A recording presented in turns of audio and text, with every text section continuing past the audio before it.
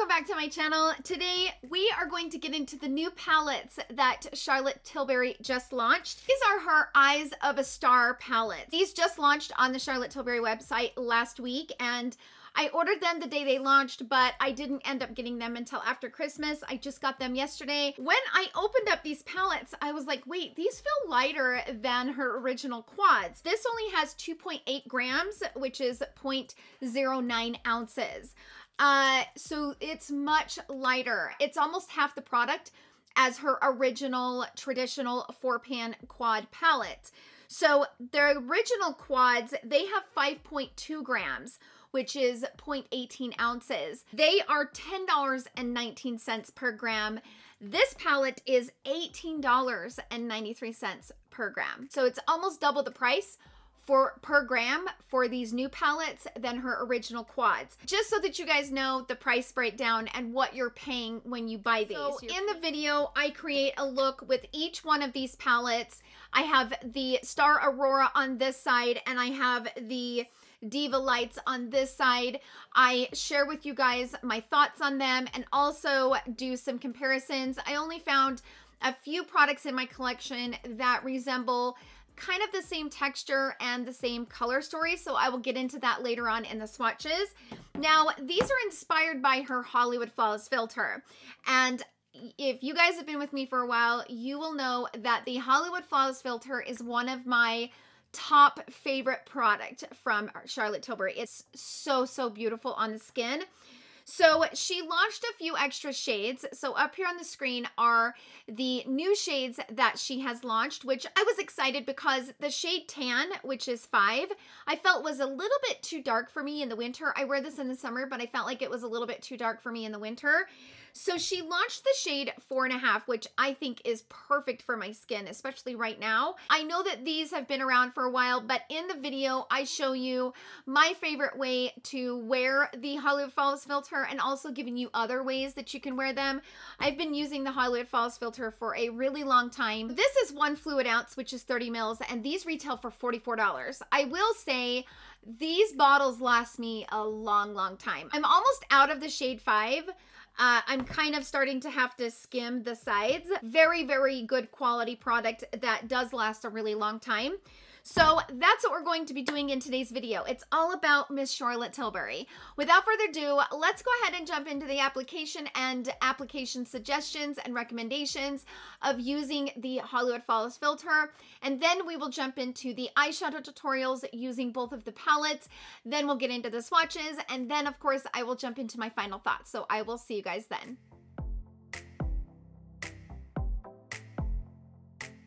So let's first jump into the Hollywood Flawless filter. As you guys have heard me say a million times, this is my favorite product from Charlotte Tilbury. Although the airbrush powder, I think they're tied. I love these both equally. This is a beautiful special product. There's several ways that you can use this. I have it in now 3 shades, which I will definitely throw up some swatches for you guys so you guys can see what the shades are. I originally had shade Tan that I would use, but I always felt like Tan was just a little bit too dark, but 4 was a little bit too light. So this 4.5 I think is going to be perfect for me, which I'm super excited. So first I'm going to prep my skin. I'm going to go ahead and put on the Magic Cream, which has become one of my favorite bases for foundation. Now, like I said, there's several ways that you can apply the Flawless filter. I personally like to apply it underneath my foundation, but I like putting something moisturizing on, such as the Magic Cream or any type of primer that you have that's hydrating. Anything that's got a little bit of moisture will just allow this to spread over top of it very evenly. So I like to give it a good shake. And what I do is I basically just put some all over the face, kind of wiping the applicator off. And I blend that all over, kind of avoiding some of the pores. So if you have enlarged pores, I would avoid applying that in those areas because it is kind of a highlighter and it just gives the skin such a beautiful glow from within. Especially when you go over top of it with foundation, it's absolutely beautiful. Now it blends out very evenly, and you can see that that just gave my skin just a beautiful glow. It doesn't have like a metallic finish. It like awakens the skin. It's so, so pretty. So this is my preferred way of using this. However, you can mix this with your foundation. So I will take one of my favorite foundations, especially if you have like a soft matte foundation or a matte, it just brings it just to life. Like it makes the matte foundation look that much better. So I love mixing this with foundation as well. And what I'll do is I'll just take, you know, a pump or two of the foundation, and then I will take some off of the doe foot and kind of put it down in there and then just mix it together. That works beautifully too. I like to apply it underneath my foundation, but I have mixed it with my foundations several times. And let me say, every single time I wear the Hollywood Falls filter, I just love the way that my makeup looks. It just has such a glow from within. Okay, so now that I have the face makeup on, let's jump into the other way that you can use the Hollywood Falls filter. So you can use this just as a soft highlight. Like I said, this is not super metallic-y. So this is not a very strong highlight. If you're looking for a stronger liquid highlight, then I recommend the Beauty Light Wands. I have them in the shade Goldgasm and Spotlight. And they are a little bit more reflective, a little bit more like a highlighter. This is just very, very soft on the skin. I'm just gonna place some right here on the back of my hand, just like that. And then I'm just gonna take my finger, kind of rub into the product, and place it right here on the side of my face. Just like where you're wanting the highlight. And then I will go in with a sponge and blend it in. So it does give a little bit of that soft highlight. So I'm gonna put some here.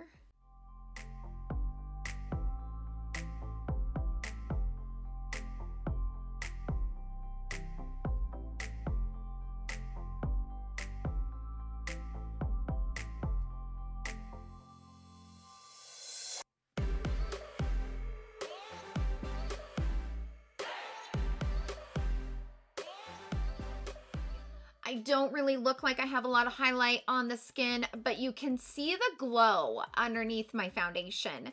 Like especially right here, you can just see the glow from the Hollywood Falls filter kind of coming through the foundation. Same thing will happen if you mix it in with your foundation.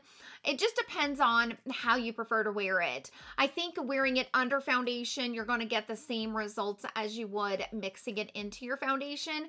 I just find it's easier to put it on first. And then there are some times where if I'm not going to wear makeup and I want a little bit of something on my skin, I will go ahead and put this all over the face and it looks really beautiful. Let's go ahead and jump into the 2 tutorials using the quads. Okay, so let's go ahead and jump into these new palettes. Now, before I do, I wanted to mention that when I ordered on the Charlotte Tilbury website, if you ordered over $100, you would receive this, which is the Pillow Talk Diamonds. It's a glossy starlit sparkling lip, and I put it on and it's beautiful. It's what I'm wearing right now with no lip liners, just by itself. It's so, so pretty. It does have a very beautiful shimmer and also a beautiful color. So I like this. I really, really like this. I hope this is a limited edition because this is very pretty. And this palette is the Star Aura palette. And as you can see, it has the embossing inside of it. And it's very light and very pretty. And then this one is called the Diva Lights. And this one is more probably night light, you know, like date night type of look. It has this really pretty copper color up here, and then this is like a blue black.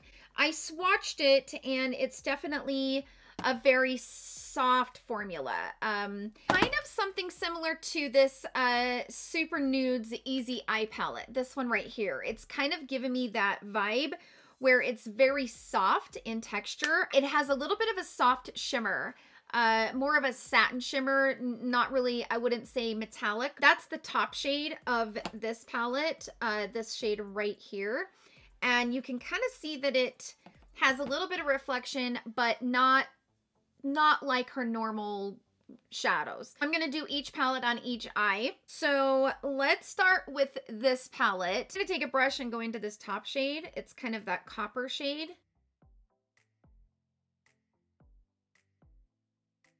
I might need to use a finger.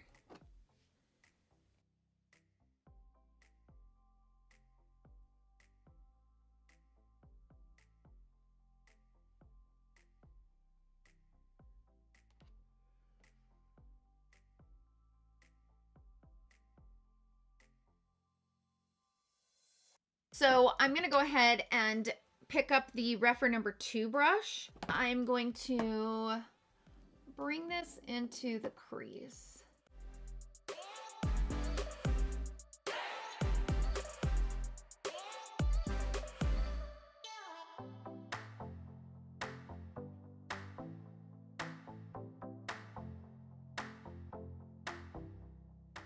I'm going to wipe off the Refer number 2, and I'm going to go into this shade right here on the bottom, that darker brown color. And I'm just going to put this on the outer corner.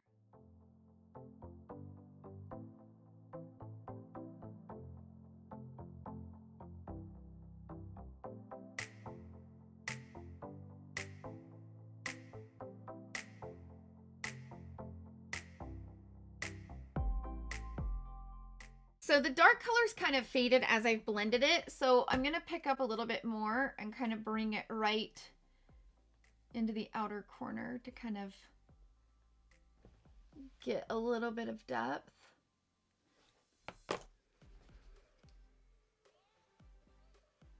So that dark color doesn't give a lot of definition. It's a pretty color, but it definitely doesn't build over top of that color, of the copper color, like very deep. I'm going to use the BK Beauty 204 smudge brush, and I'm going to go into this dark brown, and I'm going to bring this on the lower lash line, but I'm not going to tap off. So I'm keeping what's on the brush and putting it directly on the eye.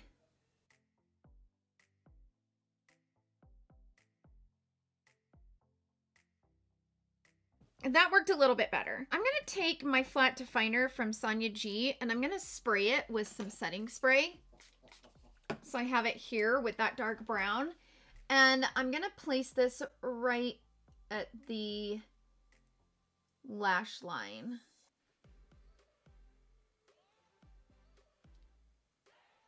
And let's go into this blue black and see what we can get from it. But to control the fallout, I am gonna spray it.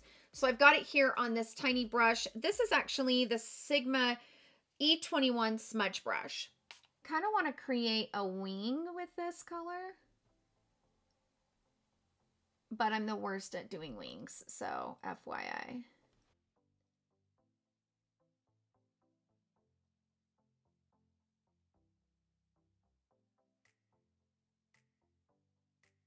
So I did get some fallout right here, which I'll have to fix with some concealer.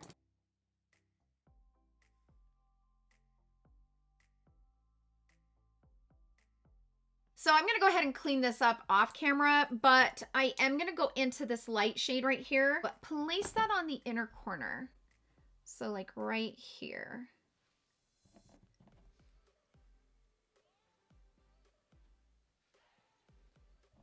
And then I'm going to kind of bring it up into the gold. Or copper, I guess, is what it is. I'm going to add some of that up there on the brow bone as well. Like right here.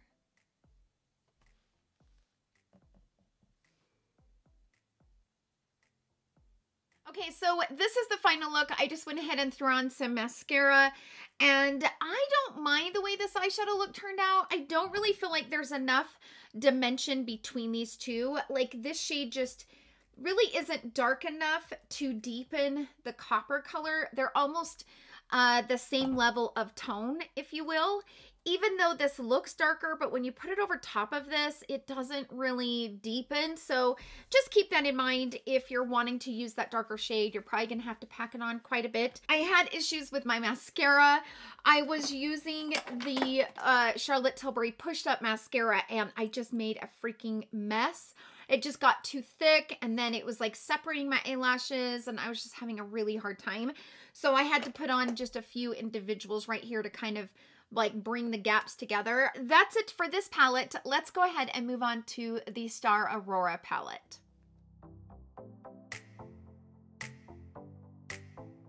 Okay, so let's go ahead and jump into the eyeshadow look using the Star Aurora palette. The thing that I will say right off the bat, there is absolutely no dimension in this palette. So my biggest concern with this palette is that all of the shades are gonna look the same on my skin. There's just not enough dimension in here. The shades are pretty, but I don't know that there's enough dimension to use it all on its own. If you're going to get this palette, I would recommend using it in conjunction with other mattes that you have in your collection, because there's just no dimension. First things first, we're gonna grab this really pretty pink shade up here on the top, and let's just go ahead and put that on the lid. I'm gonna go in with the Sonia G Flat Definer. Yeah, this type of formula is definitely best applied with a finger. Like, trying to use a brush just really isn't gonna cut it. There we go. Now we're getting some color.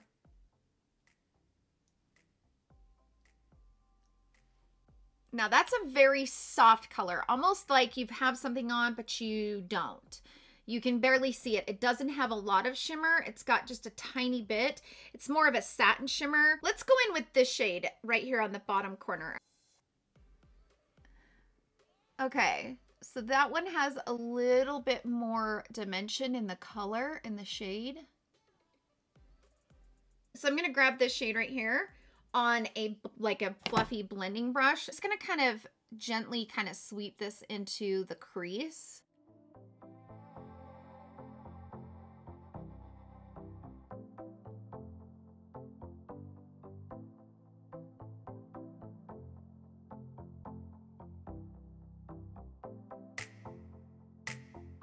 Okay, so it's got some color, but it's very, very light. It's definitely what it reminds me of is exactly what the name is. It's the Hollywood Flawless Filter.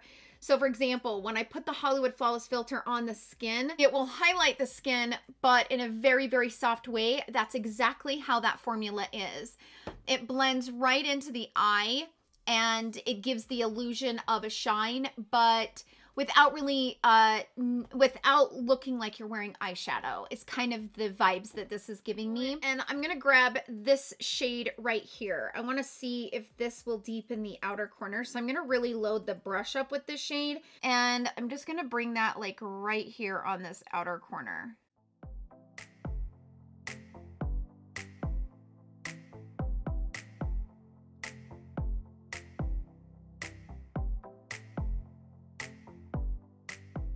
Now let's go into this first shade right here, and we're gonna bring that right here on the inner corner. This is the final look with the Star Aurora palette, and I think this look is just very soft every day. Zero dimension, and like I told you, there's really not a lot of differences between the shades, except for the first shade in the palette. It does really open up the eye right there in the inner corner. But there's not a lot of dimension, so just keep that in mind. I will get into my full thoughts in a minute, but for now, let's go ahead and jump into the swatches and comparisons of these palettes next to some of the other palettes that I have in my collection, and then I will jump into my final thoughts.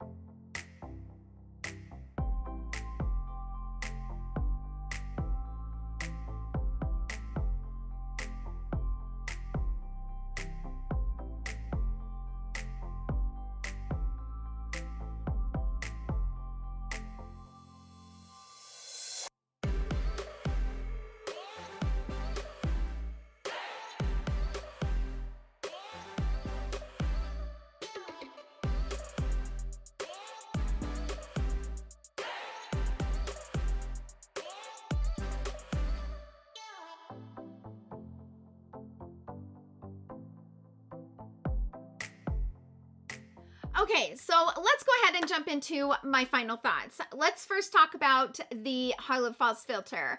That shade 4.5 is perfect for me, and I'm so happy I was able to get it. And that product definitely needed more shades in the range. So I think that was a very good idea for them to do, releasing more shades kind of in between shades. So props to them for expanding that shade range in such a good quality product. Now, let's talk about the palettes. First of all, just based on cost alone, these are definitely not worth the price. These are not worth $18.93 per gram. Bottom line, they're just not. That would have to be a very, very special formula to be worth that price point. For example, you know, I did compare one of the palettes to this palette from Tom Ford. This is the First Frost palette. The Tom Ford palettes retail for $88. They are $14.66 per gram. So when I got this palette, I was like, wait, there are some similarities.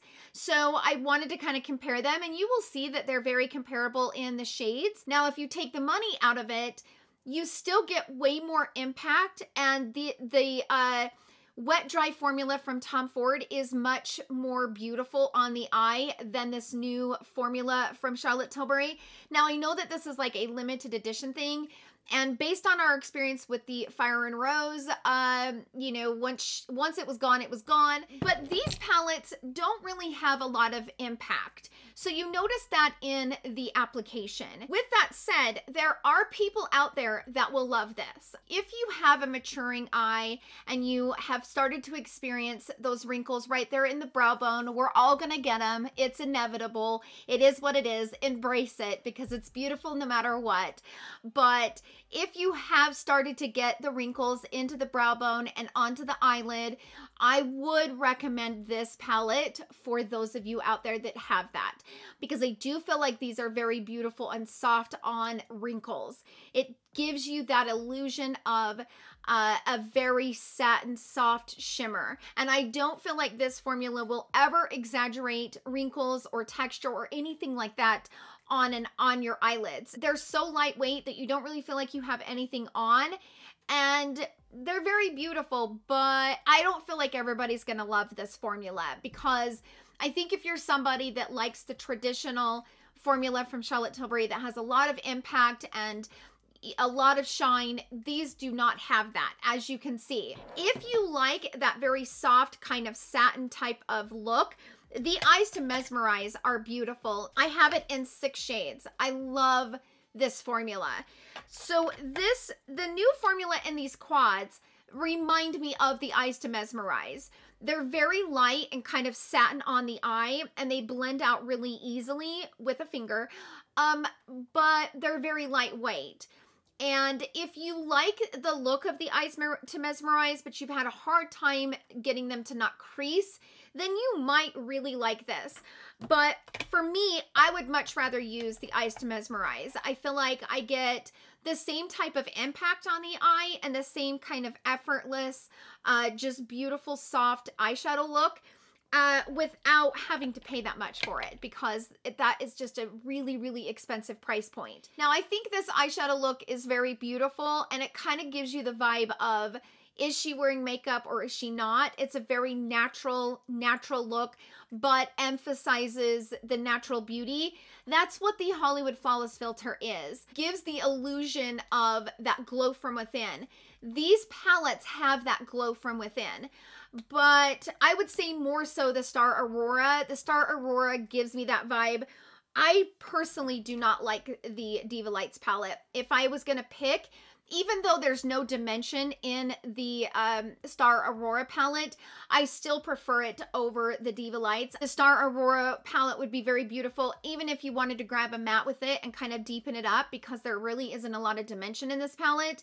In fact, I really thought that I wouldn't like this palette, but I do like this one over the Diva Lights. If you're looking at these thinking they are similar to her original and other formulas that she has, these are completely different. So I think you just have to decide what type of person you are, what kind of makeup wearer you are, what you like and what you don't like, and then decide if these are worth almost $19 a gram, because these are very, very pricey. But on a personal level, if I was watching this, I wouldn't buy these because they're just too expensive for what they are. So it all depends on what you're looking for. Then that will determine if the price point on these are worth it. But if that's what you love about the Bejeweled palette or Charlotte Tilbury's quads in particular, is that they have a very beautiful shine to them, then these are definitely going to be a pass. So those are my thoughts on these palettes. I hope that this review was helpful. Sound out down below. Let us know if you guys have got these palettes and how you feel about them, because again, this is just my personal opinion, and your opinion and sharing in the comment section is just as important, is just as helpful as someone coming on behind the camera and talking about them. So sound off down below and let us know how you guys are feeling about them. Thank you guys so much for hanging out with me in today's video. I hope that you guys all have a wonderful day, and I will see you all in my next video. Love you. Bye.